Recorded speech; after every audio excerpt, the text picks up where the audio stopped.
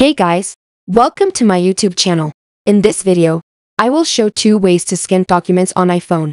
Scanning documents using built-in apps is simple and available on your iPhone. So, let's demonstrate the video till the end. The first frequently used method is to use the Notes app. Launch the Notes app on your iPhone.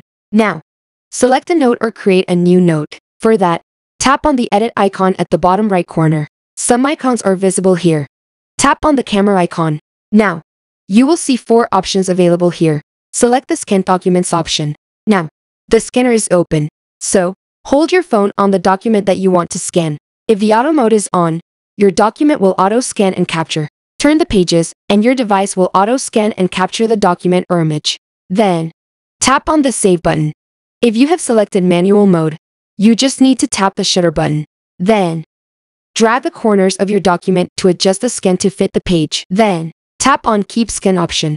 Now, tap the Save button to save the scanned document on your iPhone. If you want to sign a document, tap on a document in the Notes app. Then, tap the markup icon beside the camera icon and select the Add button. You will see there are multiple options available. Add stickers, text, signatures, and shapes to your document. Tap on Add Signature, and you will see the signature. Tap on it to add the signature.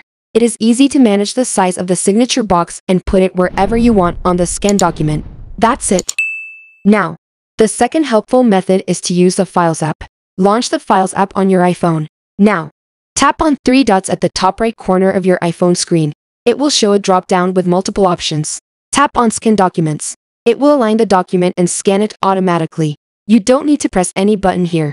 The document will automatically get scanned by your iPhone. Then, you can save the multi-page document. You can also see a preview of your scanned documents. I hope you find this video helpful. Thanks for watching.